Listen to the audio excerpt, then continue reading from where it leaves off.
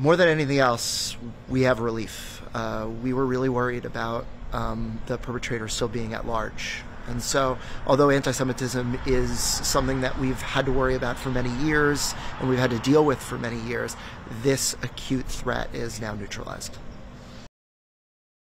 Our educator came in to set up for religious school and noticed a lot of broken glass and very quickly realized that there was a smell of gasoline and that there was a burnt rag. And it took us a second to figure out exactly what had happened, to look at the tapes. And then we realized that someone had thrown a Molotov cocktail at our congregation in the middle of the night.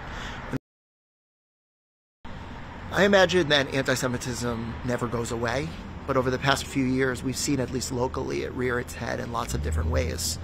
There's been swastikas on playgrounds, etched into desks in public schools, and so we always knew that this was a potential threat. I want him to learn from this. I want him to grow from this.